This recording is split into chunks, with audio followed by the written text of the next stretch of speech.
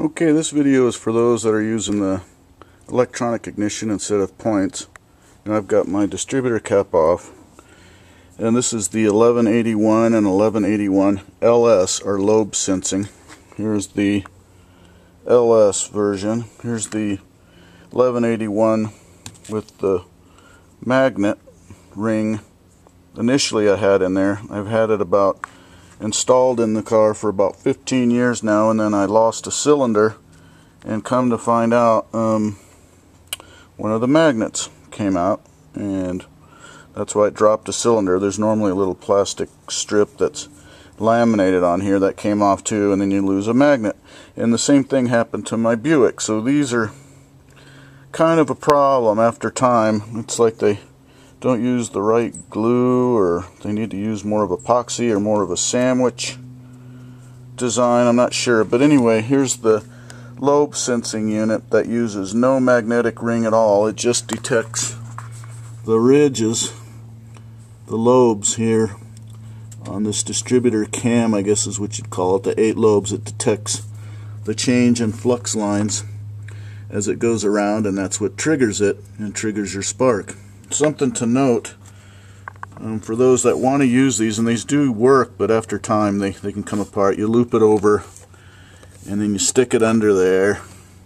You loop it under, stick it up and under there, and then when you're done with that, you mount the 1181 right where the points went. And as you can see, there's a little metal dowel right there, and that goes in the hole right here, and so it goes where the points go. The 1181 lobe sensor LS doesn't mount where the points were, or where the 1181 does. I was told that it mounts about 90 degrees differential over here where the condenser was at one time. So, and I don't know that that's going to work either, but we'll give it... Oh yeah, it does. It looks like it goes right there, baby. So we'll get this LS mounted.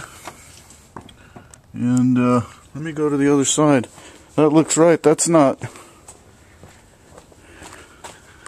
that's not 90 degrees. That's 180 degrees. It's on the complete opposite side. Interesting. The nice thing is you won't have this ring of magnets on there, which adds centripetal forces and of course reliability issues. Another thing is when you do the 1181 like that one, the old one, originally I had to pull the distributor out because I had too much up and down play on the shaft, which can cause it to rise and fall, and of course you need the proper air gap between the magnetic ring there and the pickup. And so that could change as you rev the engine up and down if you have too much in play in your shaft. So you got to pull the distributor out, push the roll pin off, take the gear off, put some shims on there, put it back on, put in the roll pin, then you got to reclock it, and it's a hassle. Whereas the LS, it looks like it's supposed to be the lobe sensing, just looks like a bolt in and go.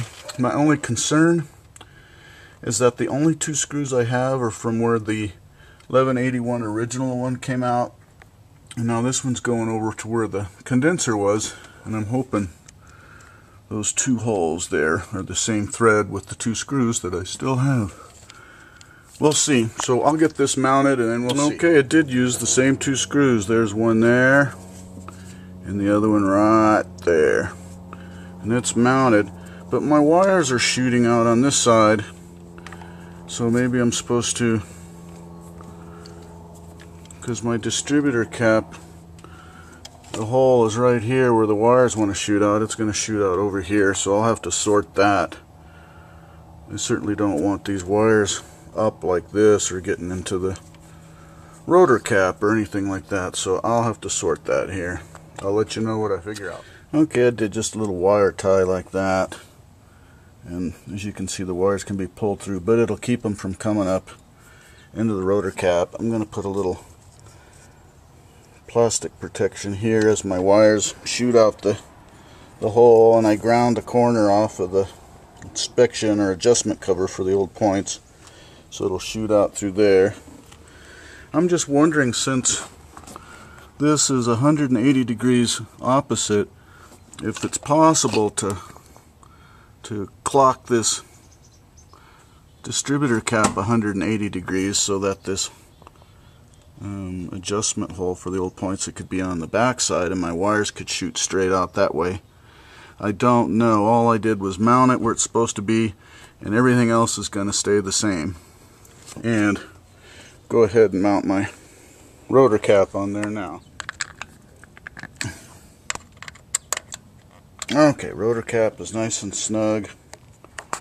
Now I'll put the distributor cap back on, and then I'll make a phone call to Pertronix and ask them about that, if I can clock that 180 degrees or not, because otherwise my wires are not going to reach my coil as they used to, and I'd have to splice some extensions on here, and I don't know if I want to do that, if that would lower my voltage.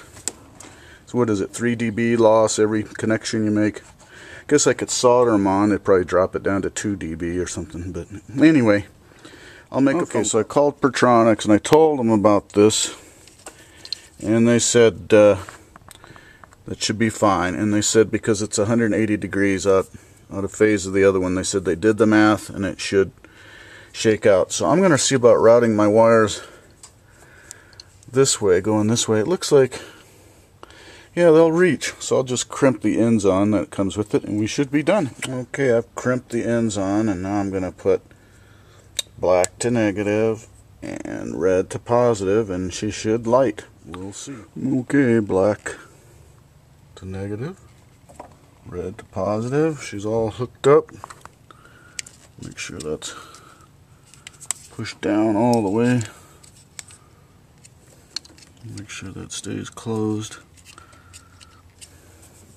Had to fix a broken little vacuum attachment and put on a new line.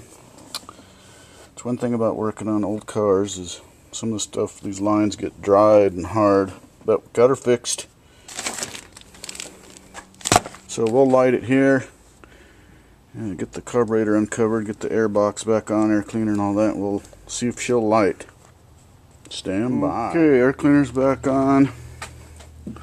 As you can see, it has not been started.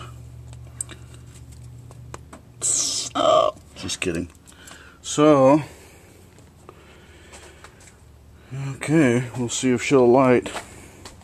This was the cylinder that lost the magnet. I thought it was a plug wire, so I put a new one on. I'm gonna have to, oh, there we go. I think I'll put my auto light back on. That's a Bosch. Okay, let's see if she'll light. If Pertronix did the engineering right, the timing should still be as it was, which is right where I want it. Let's see.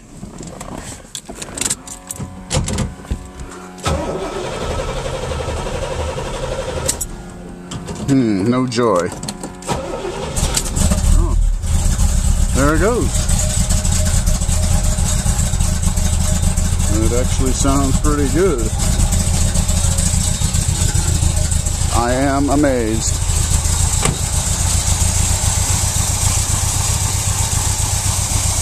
Wow.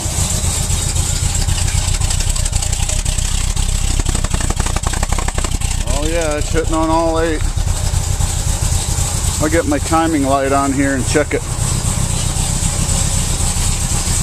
Let me get my timing light. Okay, so she runs, but I think the timing's not quite the same, so I'm going to have to loosen my distributor nut there and get my timing light and readjust my timing. But it's close enough so it started. Okay. Yeah, it was about, I had to loosen that nut down there and rotate the distributor. It was about 18 to 20 degrees after top dead center, so I'm surprised it started at all. Let me go around here. That might be a default parameter on Pertronix, because after top dead center is certainly safer than before top dead center as far as a default parameter. But I'm at 6,000 feet. And I'm supposed to be running 10 degrees static at 600 RPM, and I'm 6,000 feet, 1.5 degrees for every 1,000 feet, so that gives me another 3 degrees. So I should be about 13 degrees static. I bumped it, I've got it right at about 14, so 13, 14, it's really close. I'd say 14, so I should be good to go. What else can I say? Guess I'll put my auto light plug wire back on. I like those, they're thicker. What else? I guess it should be good to go. I'll have to test drive it and see, but seems to be doing well. I'll go ahead and start it. There you go. So we'll take it for a test drive, and it should be good to go. Normally racers take them up to 3,500 RPM, and they like to time them at 36 degrees dynamically. I haven't checked to see if that's where I'm at or not, but by going by the book parameters, the data plate says 10 degrees at 600 RPM, you know, with no vacuum advance, and I'm at about 14 because of my high altitude, so we should be good. So there you have it. So it wasn't dead on with the other ones like I thought. It was actually way after top dead center, which was a safe way to go. Thanks for watching. I hope this helps somebody who's interested in the 1181 or 1181 LS Pertronix. Thanks. Bye.